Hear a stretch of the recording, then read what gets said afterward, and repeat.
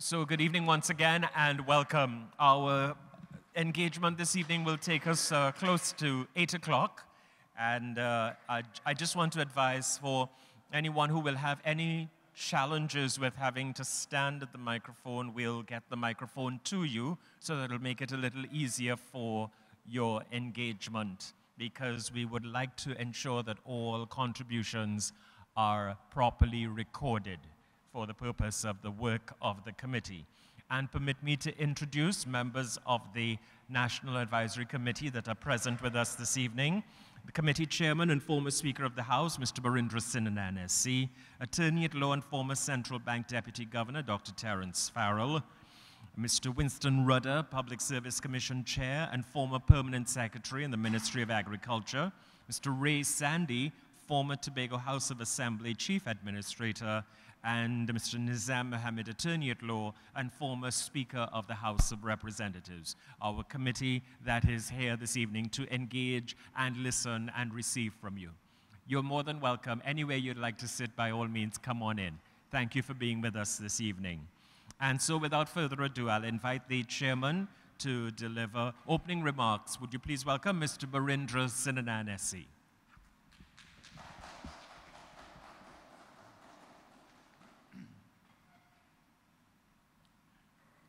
Good evening, ladies and gentlemen. Welcome to our meeting this evening. It is a meeting where you can share your views, ideas, and recommendations for constitutional reform. As you're all aware, the Constitution is the highest law of the land and the cornerstone of the nation's commitment to upholding fundamental human rights, ensuring social justice and public accountability, and creating a strong democratic framework to guide its future development in the interests of the welfare, prosperity, and happiness of citizens. My committee is ensuring that you, the citizens, are at the forefront and center of any reform initiative. This is exactly why we are here today. Constitutional reform is a very complex and lengthy process, not just in this country, but in almost all countries worldwide.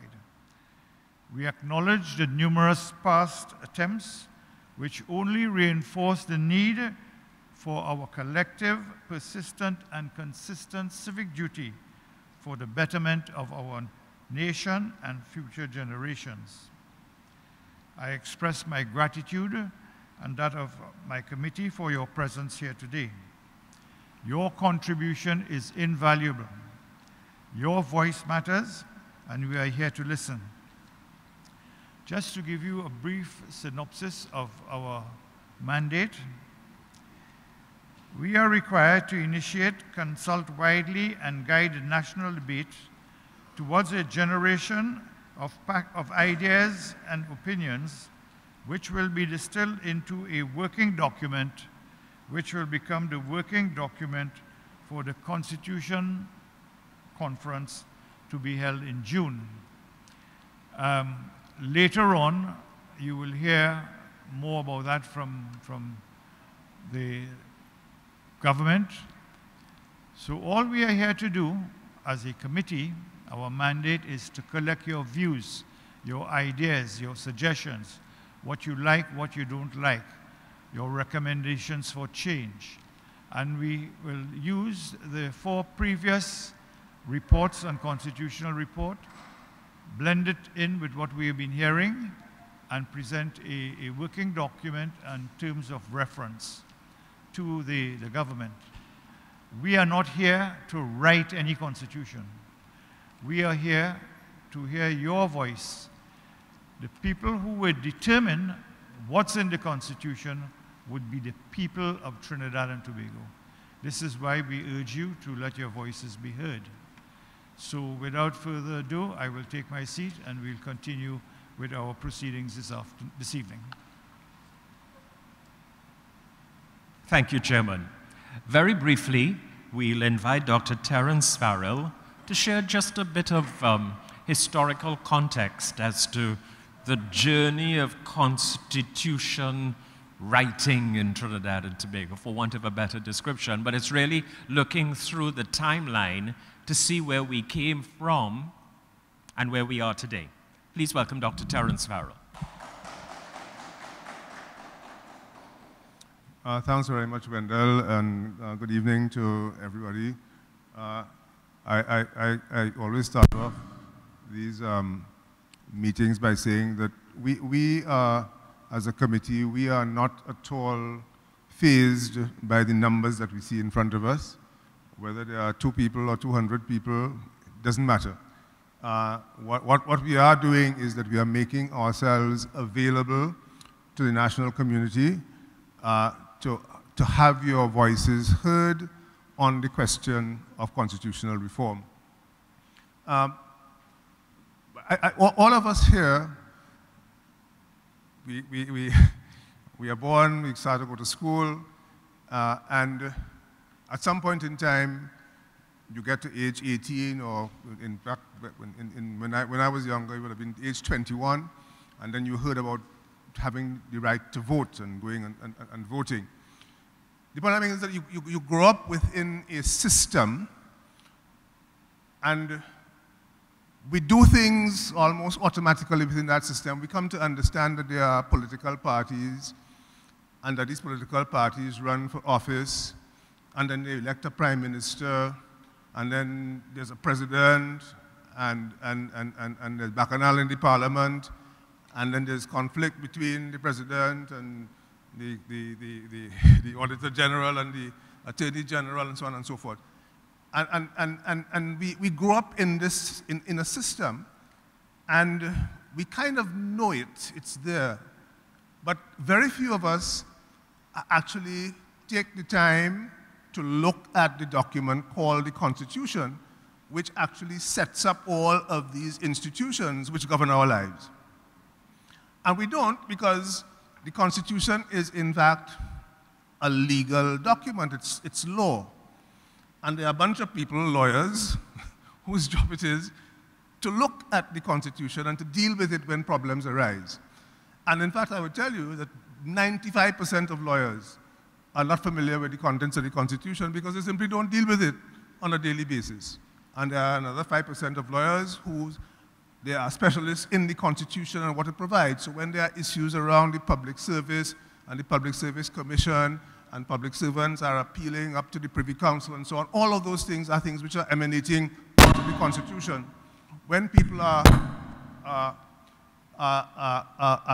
go to court because there's some kind they're challenging the breach of their constitutional rights, that is coming out of the Constitution. Now, I must say we don't think about it, we live it, because we just live it. And we say, this is the system that we have. And very often we have a sense that the system really isn't working very well. So you might be voting for a particular political party, and as happened, I mean, I look at the age of the audience here, and I know in 1981, people would have voted for the ONR. The ONR got 91,000 votes and not a single seat. And people would have had that experience and they would have wondered, well, how is that? That doesn't strike us as being very fair. That doesn't strike us as being right. So there are many things like that, and these things go back to the Constitution because there is a section of the Constitution which says how we vote.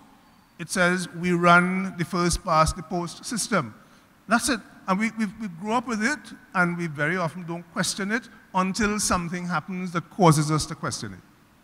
The point I'm making is that this document, this Constitution that we have here, is a 1976 document. It came about because Eric Williams, at the time, this is in the wake of the Black Power movement, in the wake of the Regiment Mutiny, in the wake of considerable social unrest that went back to 1969, some of us here might remember, the bus strike and so on. A lot of turbulence. We had high unemployment in the country. And there was a no-vote campaign in 1971. You remember that A.N.R. Robinson left the PNM in 1970, formed his own party, the ACDC at the time. There was a no-vote campaign which Robinson led in 1971, and in that election, the PNM won all 6 seats were won by the PNM until Roy Richardson became leader of the opposition. And Williams seized that opportunity to have the Wooding Commission look at the Constitution as part of that process. The Wooding Commission met from 1972 to early 1974. They carried out meetings and town halls all over the country. And they came up with what is, quite frankly, a wonderful document. A number of meaningful changes. Two. Yeah. All right. That's all right. Yeah. A number of significant changes to how we voted, for example. They recommended proportional representation. They recommended that we abolish the Senate and that we have one unicameral system. A number of important changes, recommended changes to the rights section. They recommended that there be a section dealing with citizens' duties and responsibilities. But Eric Williams looked at what they presented and he said, I'm not going to do that. And he essentially took the Wooding report and he put it in a bottom drawer and he got Ellis Clark, we believe, not quite sure, Ellis Clark, to write what is essentially the 1976 Constitution. And that's the Constitution that we have today. There have been a couple of amendments, the Crossing of the Floor Act, and there were some amendments relating to the Service Commissions. There's an amendment in 2006 related to the Police Service Commission and the selection of a police commissioner.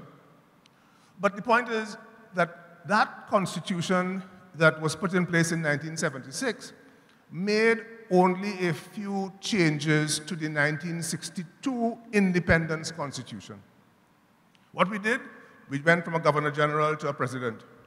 We took away some of the powers from the Prime Minister and we gave those powers to the President, those essentially powers of appointment. But essentially, this 1976 Constitution we have is, if you look at it, the same pretty much as the 1962 Independence Constitution. And that is a constitution that was given to us by the British at independence. So here we are in 2024, and we are dealing with a set of institutions of government that are essentially 60-something years old.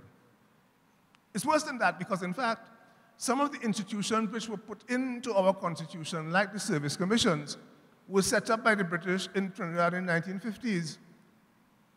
And it's very interesting to note that many Commonwealth countries, former British colonies, became independent and changed a lot of those institutions. Singapore changed them, Canada changed them, New Zealand changed them. But we're still operating with a constitution that effectively dates back to 1962. And one of the points that we try to make is that a lot of the problems that we are experiencing here today in this society go back to this document that we are trying to operate, the institutions that it has set up, that we are trying to operate those institutions. Is like trying to drive our old car, right? Trying to get it to run, and we can't get it to run. It's not working well. The problems that we are seeing with crime, the ineffectiveness of the police service, the problems with the public service, the questions of the power of the Prime Minister, people are complaining about the election of the President. All these things are coming out of this document, which is 60-something years old, more than 60-something years old. Right? And every administration that we have had has attempted to change it. This is the 5th time that we are attempting to change this Constitution.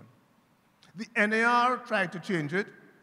They instituted the Hayatali Commission in 1987, which worked for a couple of years. It was interrupted by the 1990 attempted coup. Nothing came of that. The Pandey administration made some important changes to legislation affecting the Constitution, like the Freedom of Information Act, the Judicial Review Act, the Integrity in Public Life Act, because the Integrity Commission is set up in the Constitution. And so we had the Integrity in Public Life Act, which essentially elaborates how the Integrity Commission works. That was under the Pandey administration. The Manning administration came in 2001, 2002, and it too embarked on a process of constitutional reform. Manning asked Ellis Clark to write a draft constitution. Some of you may remember that, the one where we talked about being an executive president. And Ellis Clark did that draft. And then there was a bunch of businessmen and trade union people and religious leaders, including the Archbishop and some other religious leaders, trade unionists, and so on. The Principles of Fairness Committee, who in 2006 did a draft constitution.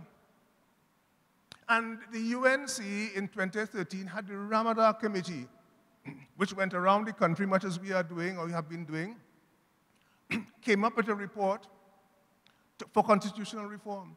Every administration has been attempting to do constitutional reform. Why? Because the Constitution is flawed. It's no longer working. So this is the 5th time that we are doing it. And some people will say, well, this is a political ploy, it's a political gimmick on the part of the government.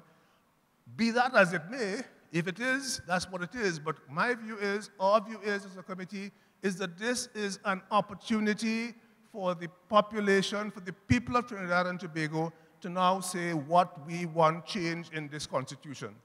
We told the Wooding Commission what changes we wanted. We told Hayatali what changes we wanted. The Principles of Fairness articulated changes we wanted. The Ramadar Committee outlined changes we wanted. And we are going to be putting together some report with recommendations from you in terms of what you want to see in the Constitution. And the situation today in 2024, even though Ramadan was only 2013, the situation today that is facing your children and your grandchildren is profoundly different from even what the Ramadar Committee was looking at in 2013. We're not talking about AI. We're not talking about questions of access to personal data. We're not talking about deep fakes. We're not talking about climate change. And those are the kinds of things that our children and our grandchildren are going to have to face in the world that is coming up. And we need to have a constitution and a set of institutions that can respond to that. That's why this is important. So we invite you to make your voices heard. We want to hear from you. We've been all around the country. This is the second to last town hall that we're having. We are meeting with some of the young people, again in Port of Spain on Saturday. We go back to Tobago next week for another meeting with the young people in Tobago. And we would have covered the country in terms of these kinds of meetings. We would have received almost 900 submissions via email from the public. And we would have received a number of submissions from civil society organizations, from political parties and so on that have come into us. So we have all of that material. We want to hear your voices here in Diego Martin this evening, and we look forward to hearing what you have to say. Thank you. Thank you very much, Dr. Terence Farrell. So ladies and gentlemen, it's now your opportunity to make your contributions. In the first instance, the length of time for your contribution is just about 5 minutes. Now, it's 5 minutes, but I won't get on my feet immediately to the second or the third second after that, so you do have a little bit of leeway to make your point and wrap up your point, if only to allow each person who wants to make a contribution a chance to be accommodated in the time we have. And if we happen to get through all and there are some adjacent or additional points that you'd like to make, certainly they can be considered within the time frame that we're working with. So if you see me on my feet, you've already passed 5 minutes. That's just to guide you. And in support of Dr. Farrell's point, change is constant. Marine Square became Independence Square, is known to the young people as the Brian Lara Promenade. King George V Park is known to the young people as Mandela Park. And it goes on and on. If you think of a Holiday Inn became a Crown Plaza, became a Radisson. So it's only to say that whatever we are looking at in the rearview mirror as the Constitution of 1962, heeding the words of Dr. Farrell, the generations to come might be inheriting what we contribute today. Think about them as you make your contributions in the now, because it could very well be another 60 years before there might be a reconstitution. So some thoughts. Very well. The microphones are available both front and middle of the room, and I invite you now to make your contributions. We are happy to listen to you. First up. Sorry?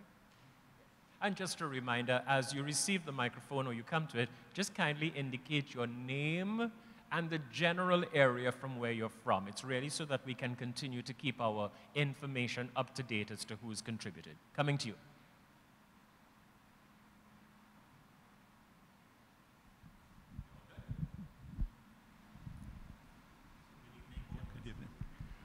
Good evening, Mr. Chairman, members of the committee.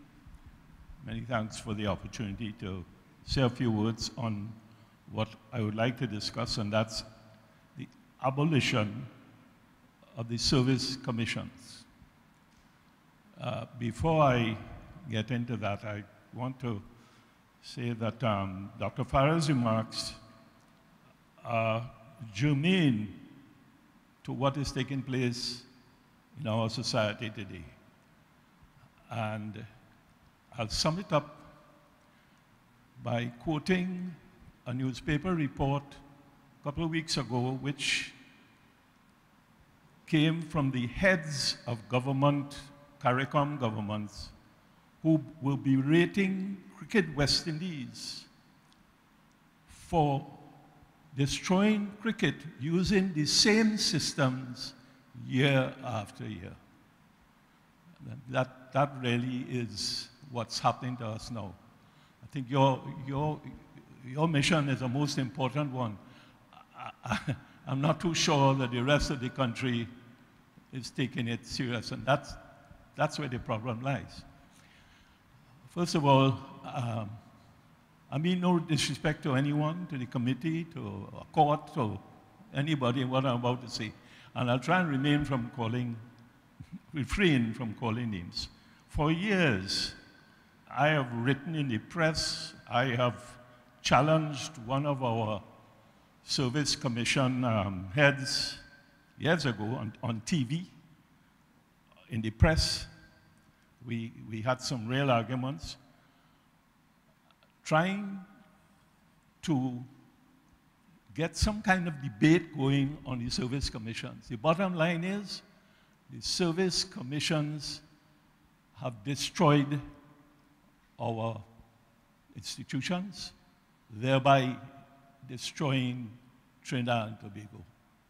And I challenge anyone to debate me on that publicly, to say that I'm talking nonsense, and it's not so. The Civil Service Commission, civil service destroyed. Teaching service destroyed. Police service absolutely destroyed. And on. I can go on. There is, right now, the Legal Service Commission presides over people put into remand yard for 20 and 25 years, not being charged for a murder or whatever in there for, only to be finally let out. This recently, the 10-year-old murder case that came up in the press 2 days ago. 10 years. The legal fraternity should be ashamed of itself to allow our legal system to become what it was. This is far beyond third world. This is fifth world. The police service, which, and let me say, I have been a member of, in a former life, I was privileged to be a member of a crime commission formed by Patrick Manning, under the leadership of Silas Clark. It was a privilege to belong to that. What came out of that was a lot of positive things, including us getting Michael de Labassie to be the Chief Justice at the time, to bring the backlog up, which he did. And from the time the government changed, they threw it out, and that was the end of that. I don't know if people understand how serious our situation is, particularly in relation to the police service. The police service has been destroyed in the way that it used to be a police force, a quasi-military unit. They held their heads high. Today, it's a police service operating a 40-hour week. And I don't know if you remember, some time ago, they decided to teach the politicians a lesson and shut the country down. You remember that? They shut the country down. Has anybody been taken to task for that? No. I could go on with a series of examples as to what has happened to our police service. You could not, being a quasi-military unit, you had to be trained in England before you could get into the officer corps. Well, the Police Service Commission destroyed the officer corps, got rid of them, and turned it into the civil service that it is. It's incredible to me that we, as citizens of a country, have allowed our country to reach this stage. How we reach here, right? Do we know that the head of the gangs in Haiti is a policeman? Are we fearful that that is what we're heading for? I certainly am. The fact is that you treat the police service, you know, we hired, first of all, the Scotland Yard left, they were invited to come to Trinidad to do something about the police service. They left Trinidad and Tobago in disgust, never to return. They say, you're coming back here, right? Because of what they encountered here. Then we hired 2 Canadian policemen recently to take over. They worked for a year. I can attest to the fact that what they did in that year was incredible. They took 4 police stations and made them model stations and turned them around. And what happened? The head of the Police Service Commission said, we want a local, and they fired them, and sent them. Pay them a set of money, pay them 2 years' salary plus. I mean, for me, under the present circumstance, and the way our security services are run, and the way our institutions are run, we have little hope. And what we need is a sea change in the Constitution as to the governance of Trinidad and Tobago. Absolute sea change. Cannot continue to run this country in the fashion that is being run under the present systems and the present circumstances. I thank you for your...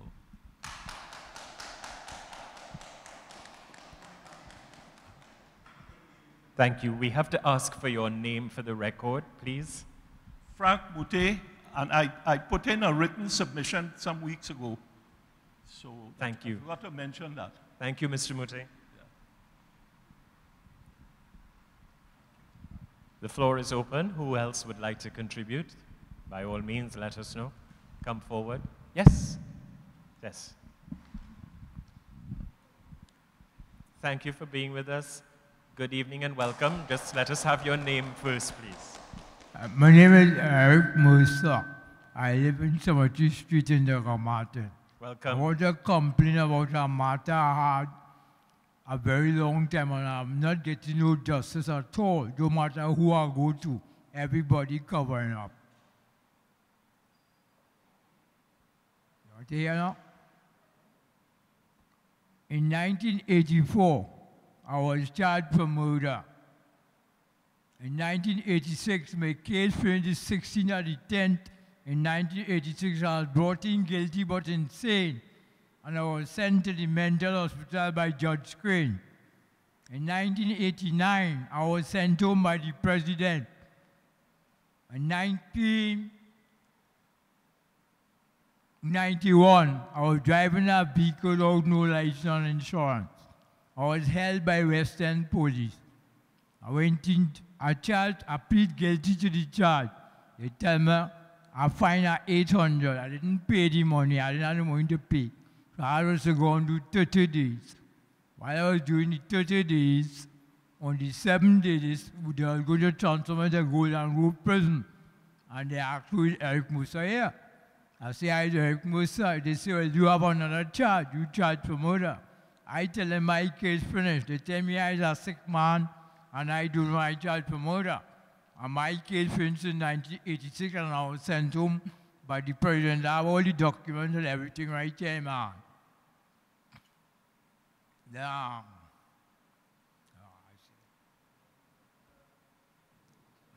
after the presidential pardon, they reached out a murder warrant for me on the 27th of July in 1991, and they keep me back for 28 extra days. The lawyer filed a writ and sent to the court. We went to court. The case never had no hearing. Money has been paid. 3 sets of money has been paid.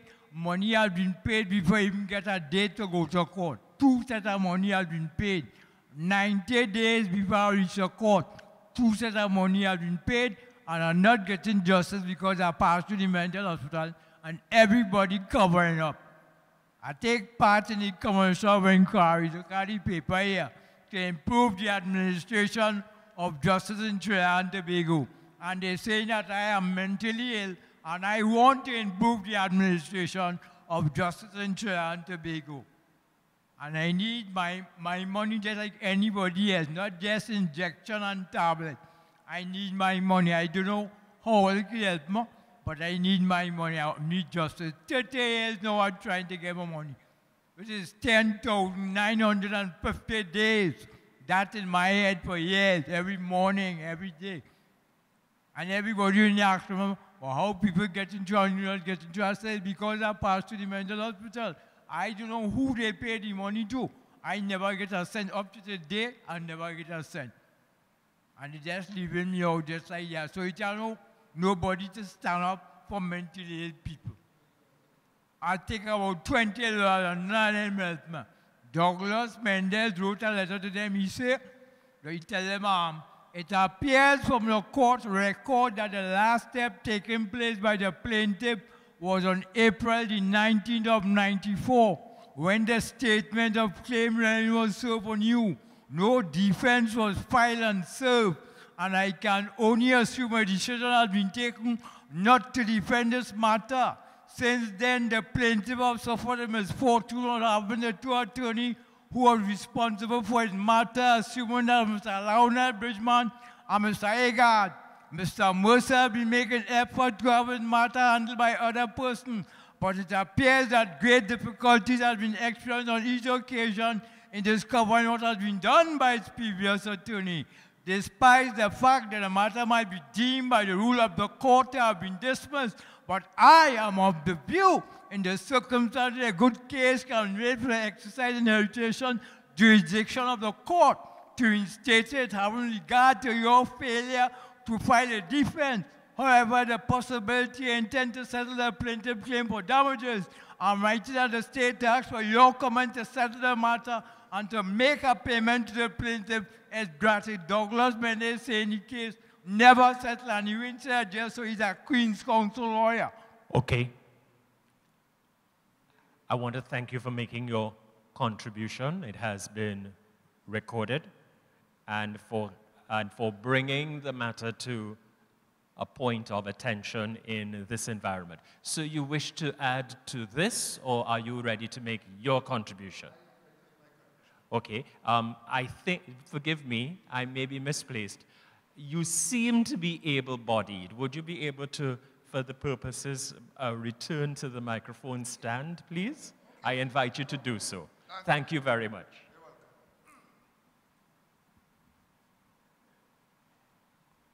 Yes, by all means, come forward. So we just need your name, and you may go ahead, please. Yeah, good evening to the panel. Yes, hearing you. You hear? Yeah. Yes. A pleasant good evening to the chairman, all members of the public. I would like to briefly say... Your name, please. My name, oh, sorry. Shepard Horace Shockness is my name. Shepard? Horace Shockness. Shockness. Yeah. Thank you. Yeah. I would like to state categorically some of the things that I would like to see change, particularly with regards to offices and office holders. My main concern is that I think for us in this country, just as it is in the army, where persons hold office up to the age of 55, I think it will level the playing field in the public service also. It will generally increase more persons to be employed instead of persons working up to the age of 70, 65, and so on. Because we have a young and vibrant society right now of people graduating degrees, and they can't get no employment because there are persons who are still there working at the age of 70. Now, these persons supposed to be off the job at the age of 55, getting some kind of annuity that they contribute towards.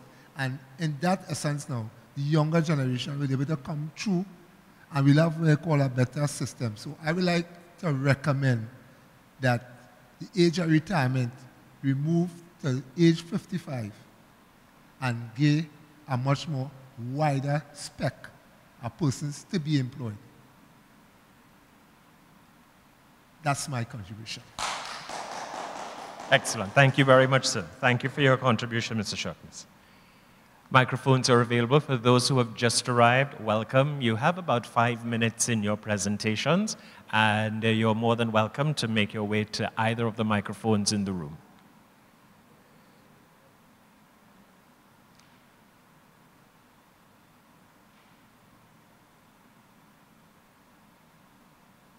Good evening. Welcome.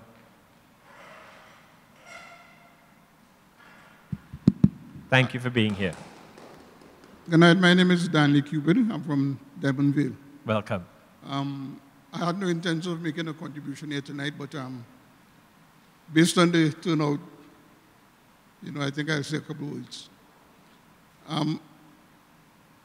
I think we need to have electoral reform.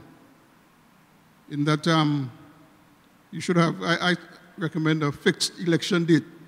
Instead of a prime minister walking around with the date in his pocket, let's have a fixed election date. And I think our first election, 1956, was sometime in 24th of September. I want to suggest that we have our elections on the last Monday, the third or the last Monday in September, in keeping with our first election in 1956. And continue on that basis, I want to suggest that elected members should not be members of cabinet. We should have, elected members. We need to have them looking after the communities. But after election, we don't see our representatives. We don't see them. They're in their offices, cabinet. They got to go to Parliament maybe one day, cabinet one day, other matters of state for one day, and we don't see them.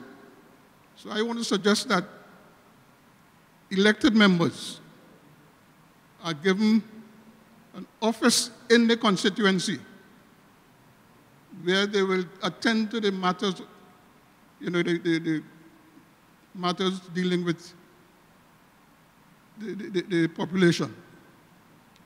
And cabinet should be selected from experts in the field. Okay. Maybe the leader of the party, the leader of the party with the majority of seats, would be responsible for forming the cabinet. And he or she would be chairman of the cabinet.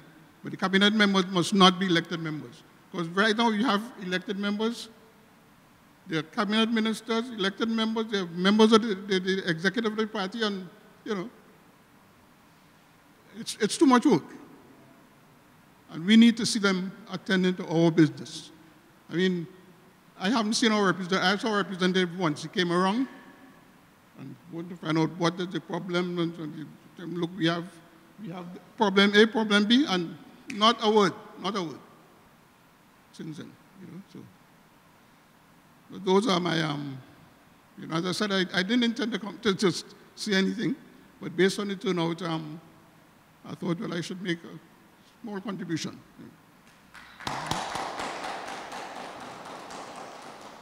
Thank you, Mr. Cupid.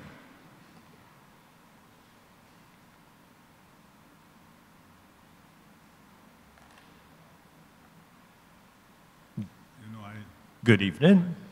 I always rearrange. I like to speak to the audience, and I mean no offense to the chair.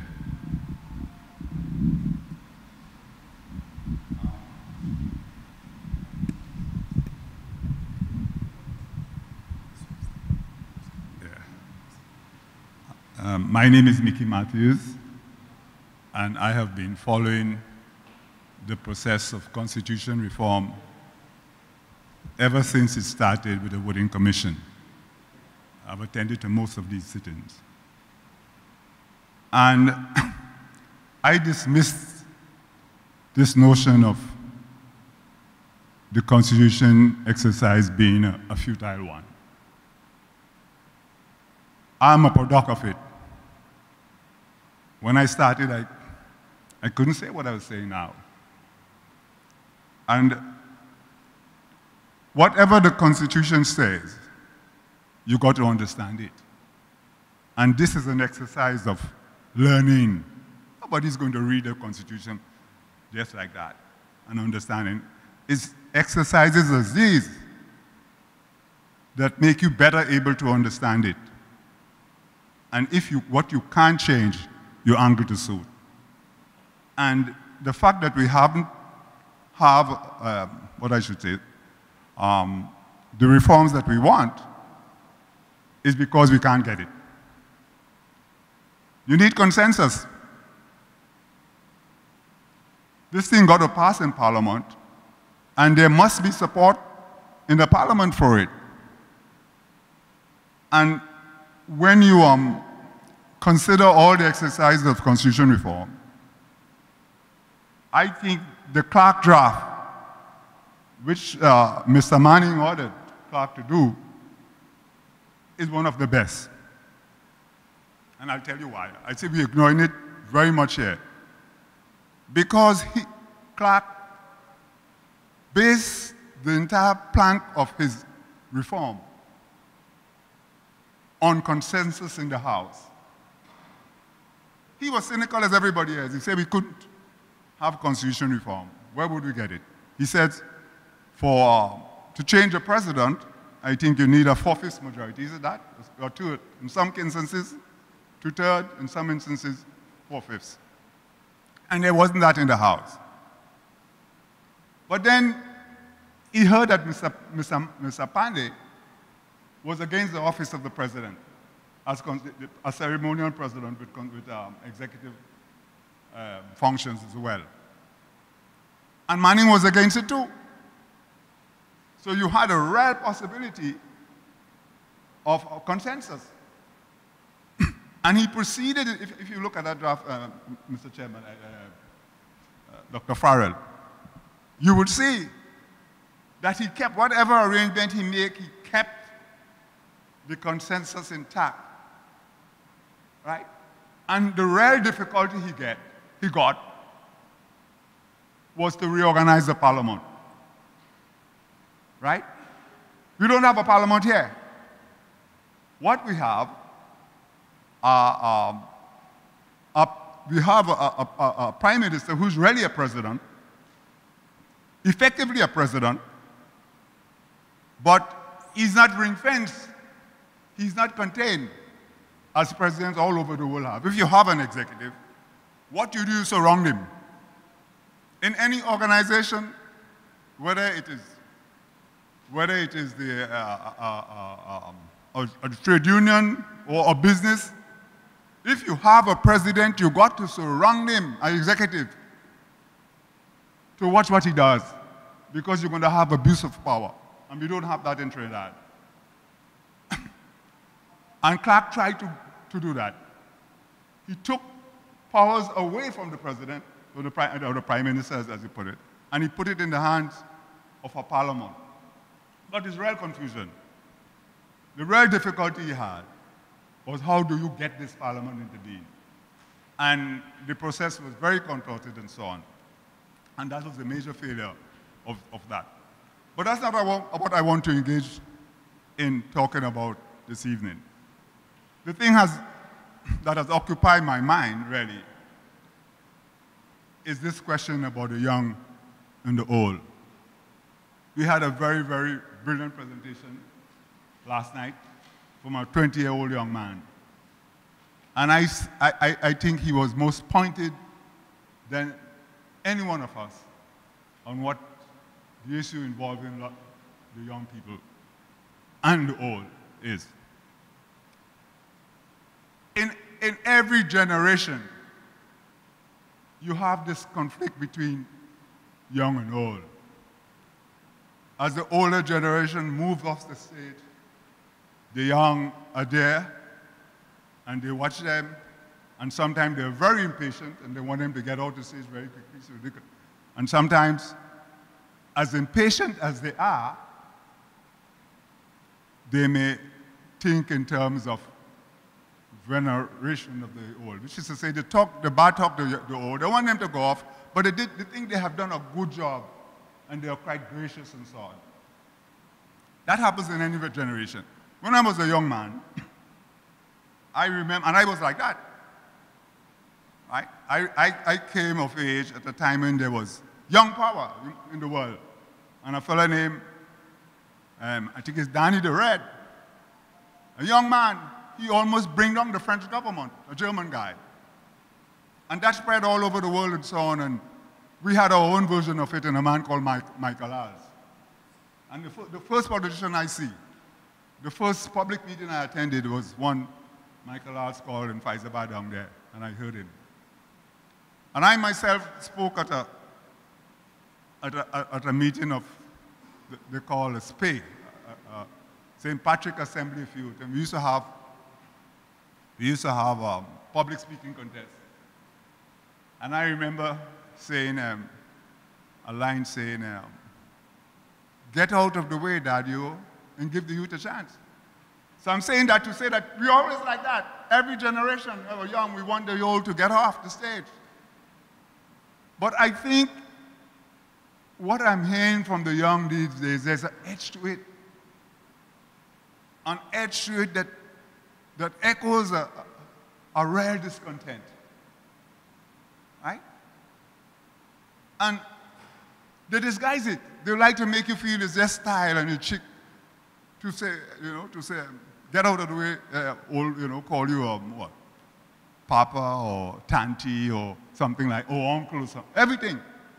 Which can't be a respectful, in my view, salutation. When you meet somebody, you salute them to the best. You say, best chief or something. So, but I think when you look at the situation we are handling the young, there is real reason to be angry. And the anger is among the Afros more than Indos or any other sector of the country. They say it with an anger. They meet one another, they meet their old folks. And you could see a despair and angst in their voice. And I think it is because they sense what I sense. And that is that we are handing to them a poison chalice. We are just out from an age of plenty. Real rich, this country was 50 filthy rich. For almost 20 years, a golden age, they say. Am I overstepping the time, sir? Yes, you do. Right. You can make your point. Wrap it up. Yeah, and when you look at what has happened to the young Afros, vis-a-vis their cohorts among Indos and the others, there must be despair. We have handed them a poison chalice. And I want to see a meeting with them here, and I think they should confront us on that. How did we let the country to arrive at such a chilling state? We have to answer. And I want to say one thing before I close. And that is that when we started this exercise under the Wooding Commission, the people of the young people didn't come. And to me, the people, and we didn't have large numbers. I am seeing in these meetings the people who didn't come to the Wooding Commission now coming. Mm-hmm. They sense something wrong too. They sense that something is wrong. Mm-hmm. They're holding themselves responsible. And I think that's a good thing. Okay. Thank you very much, sir. Thank you. Thank you, Mr. Matthews.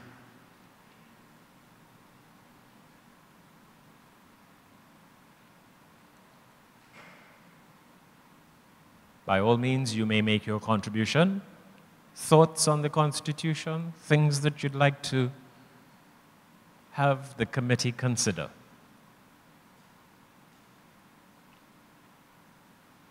Yes, by all means. Welcome. Good evening.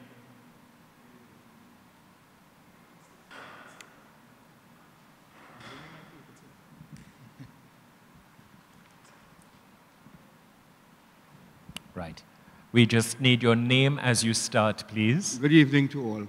Good evening. My name is Ronald Bartolo. I live in Diamond Vale.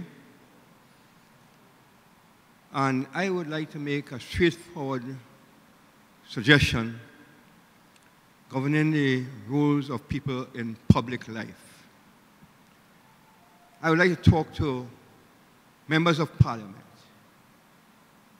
who, when they are indicted before the courts, are still allowed to take part in parliamentary proceedings. Unlike people in other organizations who, when they are charged with misbehavior, are suspended from their job with full pay until such time that the outcome of investigations are done. I'm suggesting that we apply a similar thing. Members of parliament who are before the courts, they be suspended with pay until the courts have delivered justice to their cases. I expect that a couple of things will come out of this.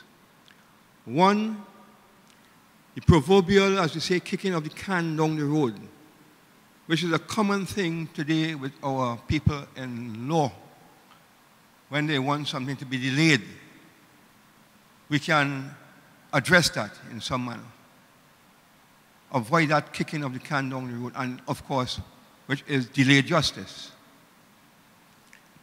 Second, I hope that it would mean that people who are the voters who select representatives will now take a more serious view and due diligence on the integrity of the people who they select to come up for parliamentary elections. That is my contribution. Thank you. Thank you very much. Thank you, sir.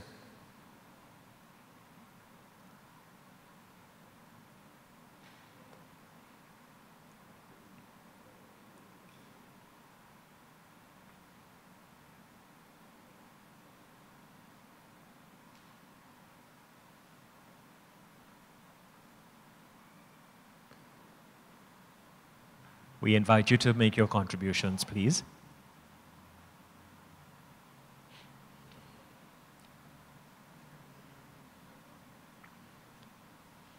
And if there isn't anyone new, and any of our former presenters and contributors wish to supplement or add, you may so do.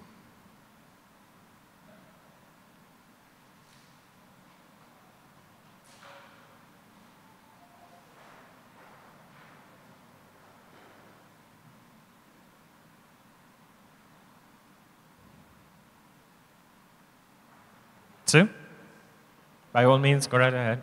We just have to turn the mic around in order to facilitate. Well, good evening, everyone. Let's just turn it back to as we... Thank you. Right, good evening. Hi, good evening. My name is Kerwin Benassia. I'm from Tigumarton. Welcome. Really specifically, one thing which has to do with education. Education is obviously mentioned in the Constitution. But more so the right of the parent specifically. And they've had, in recent times, you know, policies on education and so on.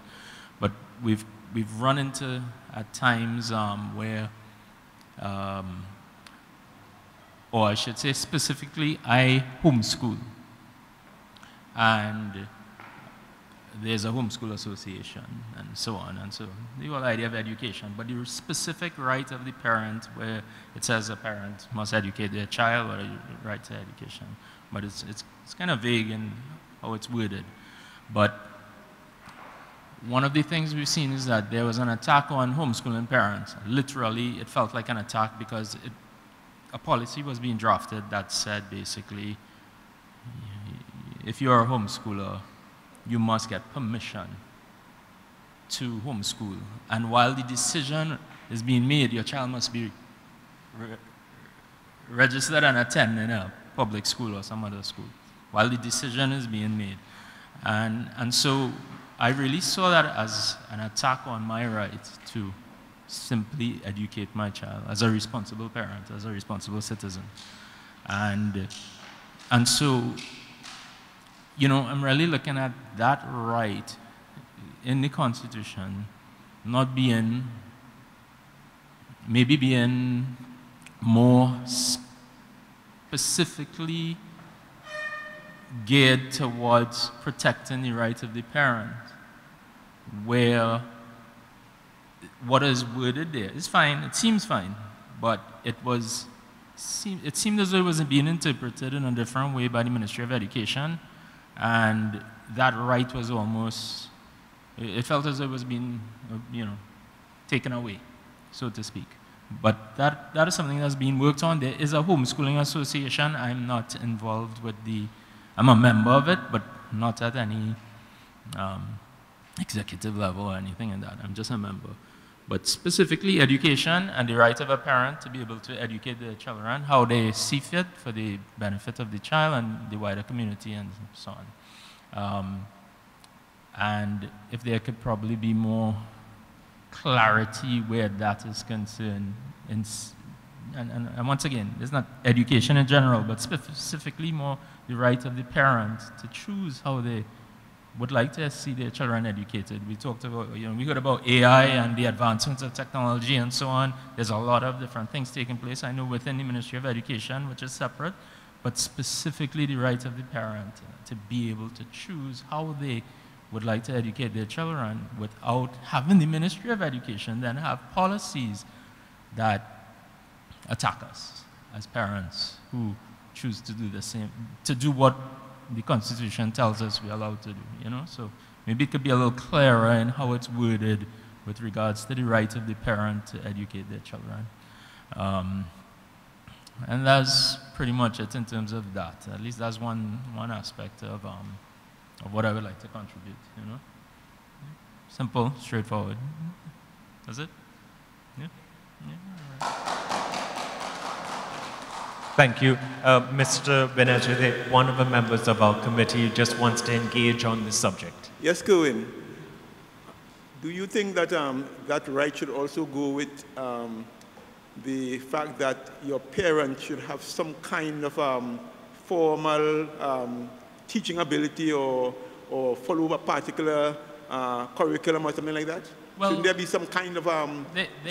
There is a form that we would have filled out with regards to informing them, and it does ask, you know, well, what was our level of education and so on. But to then turn around and have that block me from choosing how to educate my child, how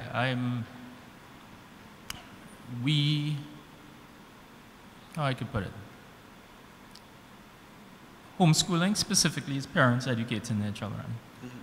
And to limit, and we still have to prepare our children for exams, whether it's local, foreign, you know. So, you know, there's a policy being developed where that's concerned. But specifically the policy would say, well, you know, what is the curriculum being used? Or to give the ministry an idea, because obviously they're looking at in general the safety of the child and so on. So there's some things that the ministry is requesting, but specifically in the Constitution, that right for me to be able to choose, which is there. It says that parents have the right to educate to educate the child, or that any child, you know, any parent or guardian or somebody supervising it, having legal supervision of a child must have that child educated. But with regards to the protection of the child, there's a lot of stuff in place already for that. But specifically, the parent, you know, being able... Let me give you an example of something else. Rain falls in my yard. Rainfall, I don't know about you all, but rain falls in my yard. And on occasion, water pools and it runs off. Now, if I put a drum there and I fill it, and that water falls from heaven above and it goes into that drum, I could get in trouble. So constitutional reform for me should protect me if that drum accumulates water and I decide to wet my plants and things like that. There's a lot of archaic things that exist. They may exist as policies, but I believe I should have the right to the water that may accumulate in my yard. If I choose to catch it from my roof and put it in a drum, you know, there's legal, well, how I could put it, I could get in trouble for capturing water.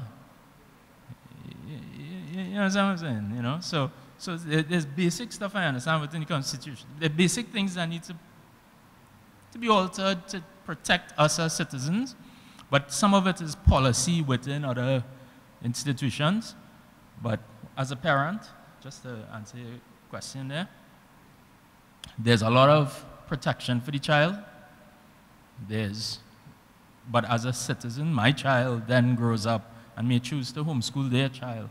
And it's becoming more and more difficult when the Ministry of Education says, in order for you to choose to homeschool your child, fill out this form, inform us as to what's going on. Now, which is normally what takes place. You inform them, we're going to be homeschooling, we took the child out to public or whatever. What they're saying now is you have to get permission. And that permission must be approved, right? And that approval process is a process. Meanwhile, your child must be in whatever institution registered or trying to be registered to sit there until that process is approved. But once again, that's a policy being worked on. That's something separate, you know, but just that's specifically the right of me to be able to educate my child how I see fit, you know. So.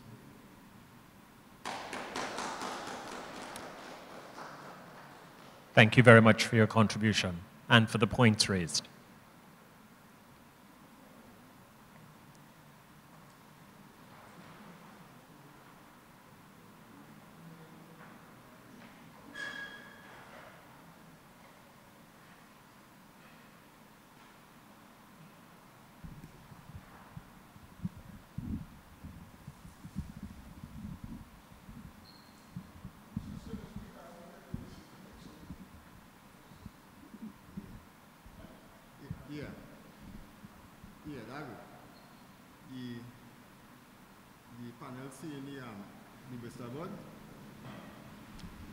Good evening and welcome. All right. Pleasant good evening, members on the panel, the moderator, the audience on my right, and the audience on my left. My name is Andre L. Akers. I am from Tunapuna. Get it right this time. All right. An Italian economist by the name of Carlo Cipolla wrote an essay in 1976 entitled The Basic Laws of Human Stupidity. And in it, he said, in all societies, there are 4 types of people.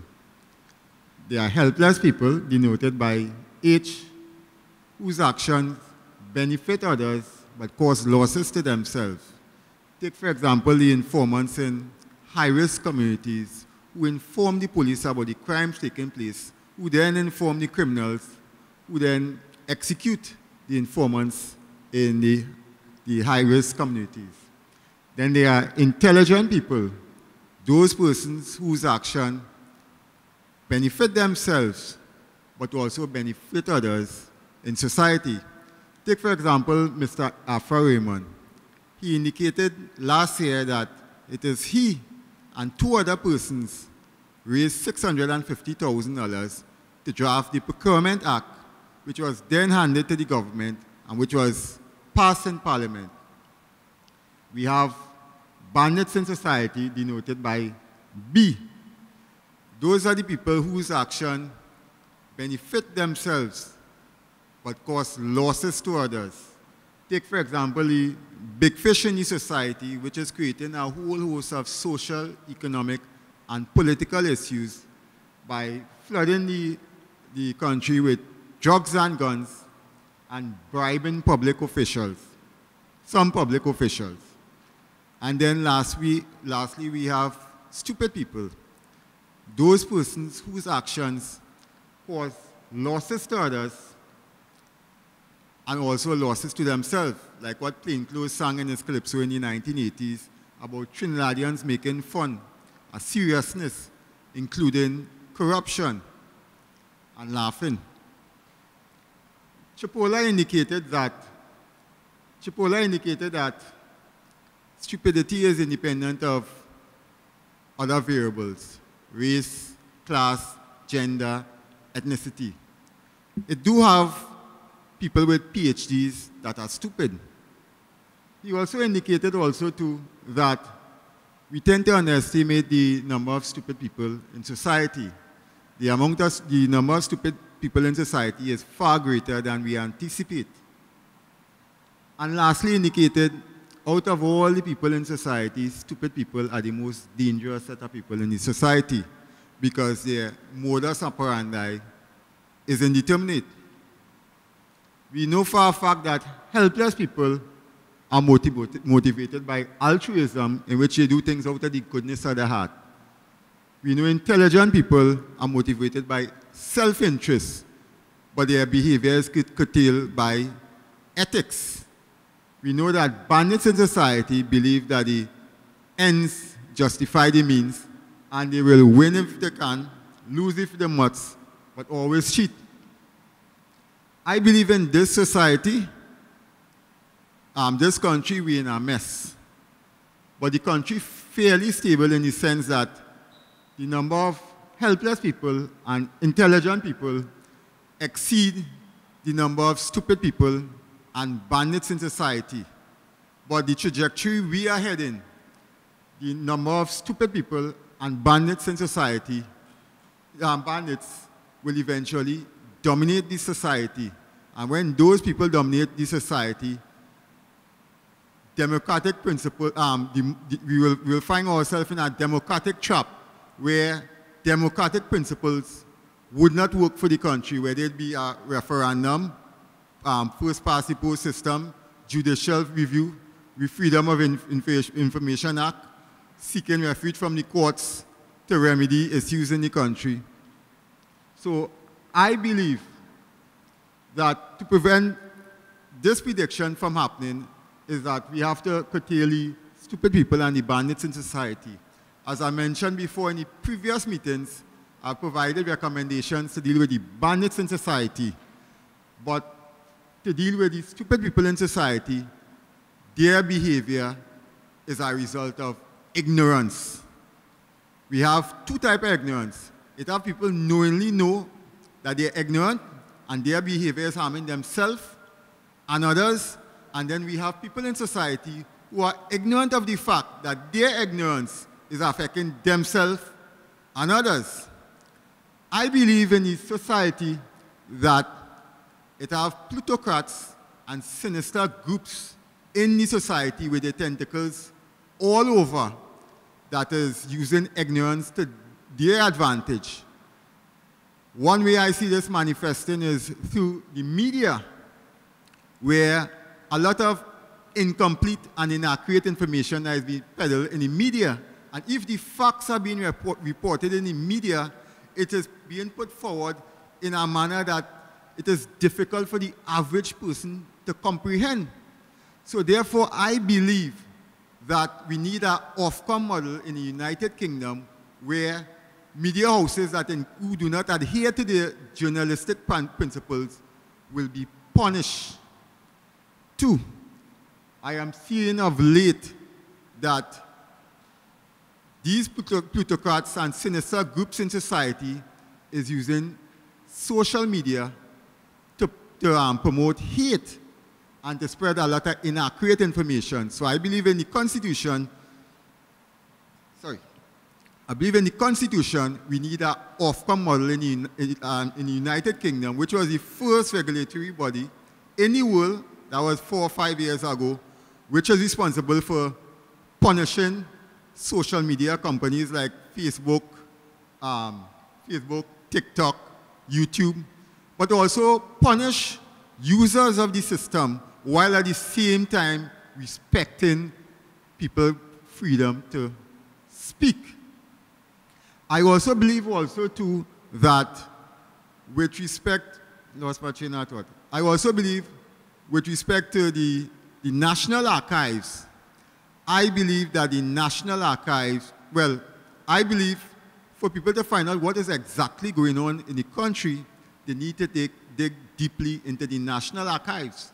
But I believe if people dig in the National Archives and they know what's going on in the country, then the plutocrats and certain groups in society may want to destroy them records. We already lost some of the records in the Red House fire many years ago. I was in the National Archive last week, and I've been told that to scan all the documents in the National Archive, they need $100 million to scan all the documents. Also, too, with the National Archives, I've been told also, too, they are operating paycheck to paycheck.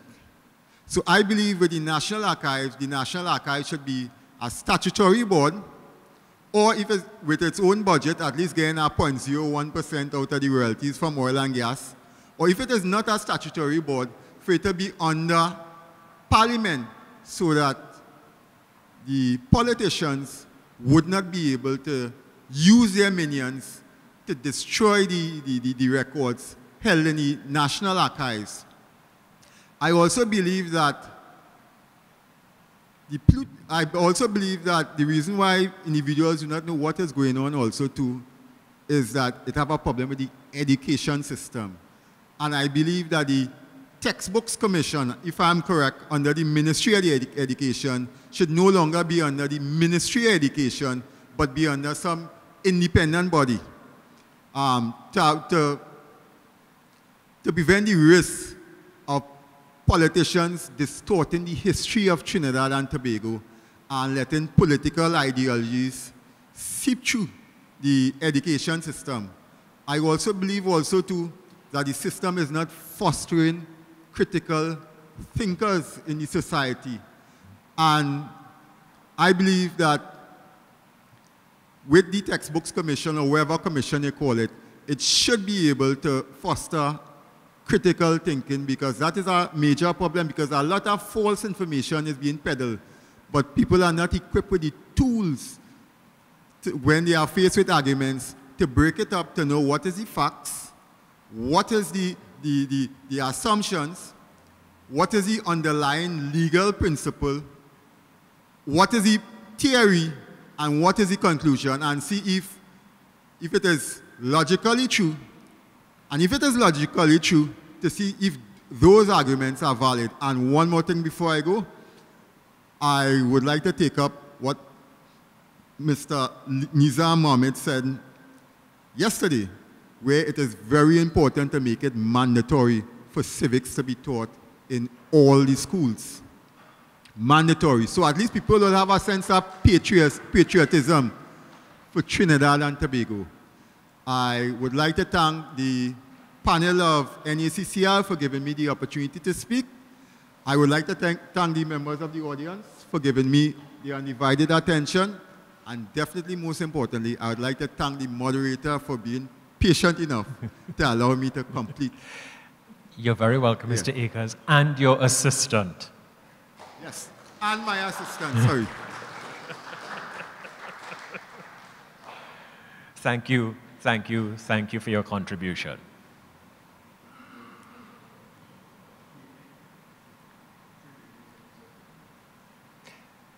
Yes, by all means, good evening, welcome.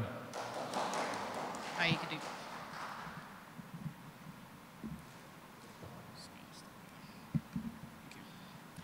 Hi, good afternoon. Simone Edwin. I live in Diamond Vale as well. Welcome. I just have one suggestion that I personally, for me, as a sole trader, I have heard, different comments about the old age pension, all the issues that we're having for that, and the extension of that age. And from what I understand from my business, conducting business, sole traders aren't allowed to pay NIS, and for me, that was quite weird to hear. Taking into consideration that we have an issue with pensions being paid only through your employers. I think that there needs to be serious constitutional reform with just a suggestion to put forward that a situation needs to come out, or a panel needs to be convened to figure out a system to have sole traders pay NIS that could possibly contribute to the existing problem of having to continuously extend the old age, the age for retirement, that is, because for me, it becomes worrisome where you have a population now that a lot of us young people are becoming self-employed entrepreneurs. We are tired of the system of working for private companies or just in general. And I heard somebody mention something about us getting very frustrated. We are very frustrated at what we see going on, and sometimes our result is to still contribute to Trinidad and Tobago, because I can't picture myself living anywhere else in the world. So I want to contribute to my country, but sometimes the frustration gets to the best of us, and we would step aside to do our own thing. But now, where you want to be, fulfill your civic duty, do the right thing in terms of business, to now hear that you can't contribute, and then what's going to happen to me when I turn 65? I have nothing to get, or I have to rely on, thank God I would have been, privy to, just getting advice from older heads, which I do accept as a young person. Don't think that all young people just want to get rid of old people. That's not the case most times. But I would have gotten advice on what an annuity is. Most of us, most of my friends, most people my age may not have been privy or exposed to people that would have given them that kind of advice. So I know that I am secure, in a sense, when I get to that age, that I would at least have something to, take care of me. But what about the other young people who are starting businesses, who are doing well for themselves, but it's kind of like we feel sometimes as if the country is pushing us to do the wrong thing. So you keep all your money for yourself and then not thinking about later down the line what's going to happen, and then you run into issues later down. So I think that needs to be seriously dealt with, figuring out a system of, obviously accountability, yes, making sure that things are done in the right way, in the right forum, just for us to follow the rules, because we want to follow the rules, but if there is no rule to help us, then kind of setting us up for a little bit of failure there. So that's what. Thank you very much for your contribution. Appreciate it.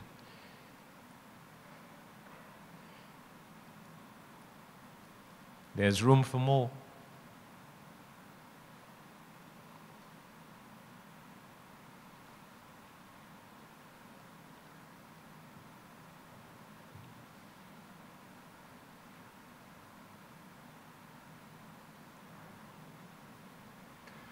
All right. Well, we're getting to the point where we will bring our engagement to a close based on everyone's ability to share with us their sentiments and their views. I will just give one more minute, and if there's no one else to contribute, we'll be preparing for our close. Yes, Mr. Akers.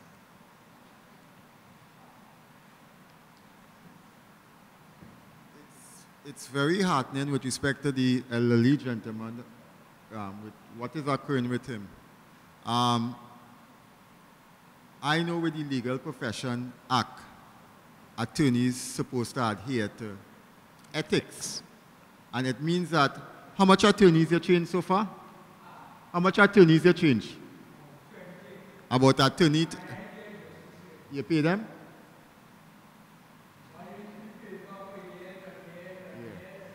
So it means that those individuals have ethics.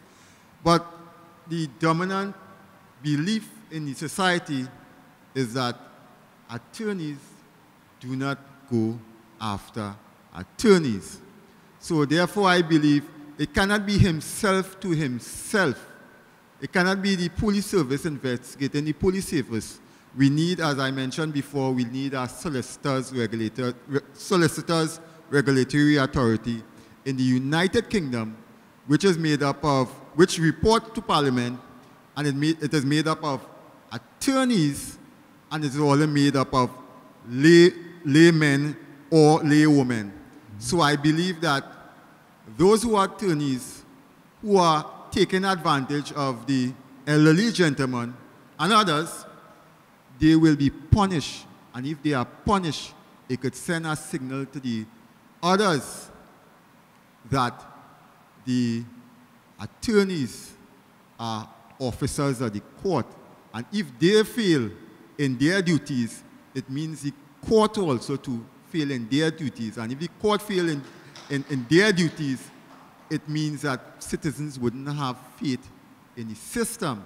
And if citizens do not have faith in the system, it means that citizens will resort to other means to remedy their issues. And we actually seeing it panning out that if you want to deal with somebody, we don't want that.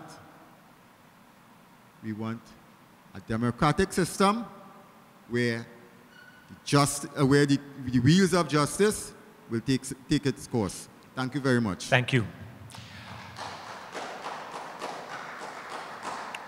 Sir, good evening. I have noted your arrival. We are getting to the point where we were about to close off.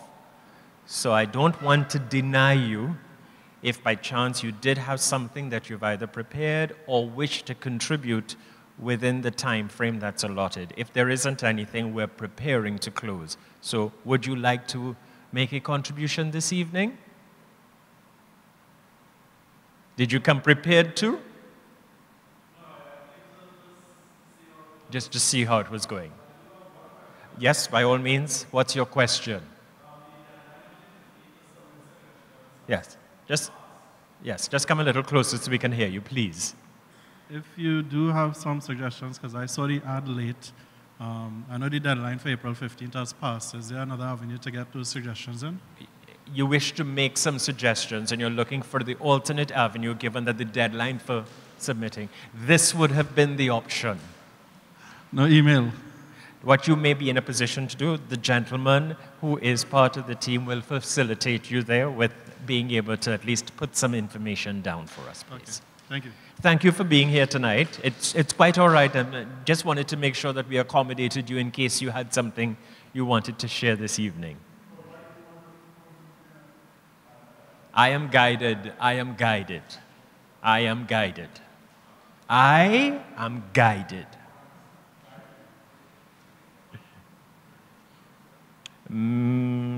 according to my information this evening, I have to hand over to someone to... Okay, so we'll ask Mr. Rudder if you could kindly facilitate with our vote of thanks this evening, please, sir. Good evening, folks of Diego Martin.